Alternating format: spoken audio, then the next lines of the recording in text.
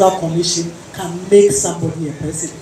I'd like to state on this commission, on this occasion, and quote from Dr. Hassan Ariga that the EC can never, never, never make anybody a president.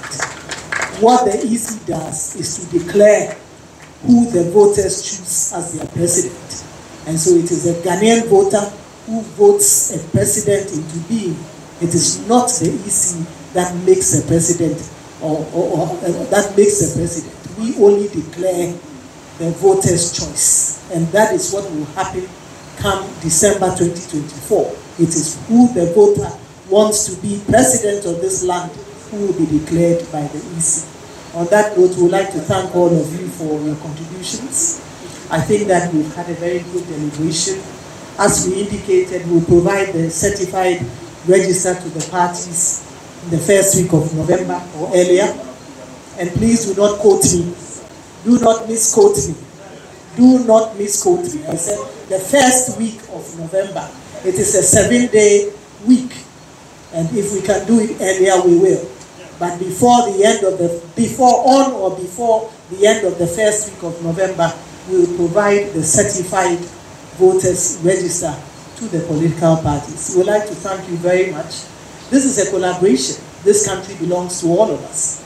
The EC does not have the intention to rig the election for anybody. Neither does it have the intention to disenfranchise anybody. Indeed, it is in our interest to ensure that everybody on the roll goes to vote. It's to our credit.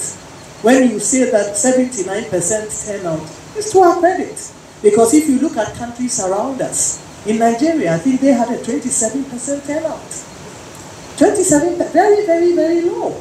It doesn't meet international standards. So it is to our credit. So we like to disabuse the minds of Ghanaians that the EC has any intention of disenfranchising anybody. It is not true.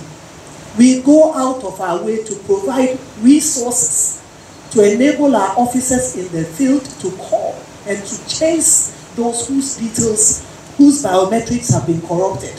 We go out of our way. We provide resources for them to bring them on board to conclusion.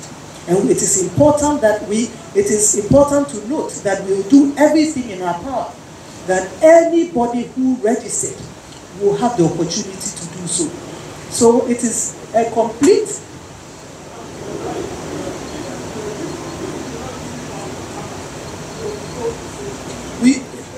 it is in our interest to ensure that every single person who registered is given the opportunity to vote. So we would like to thank you so much. This is a collaboration.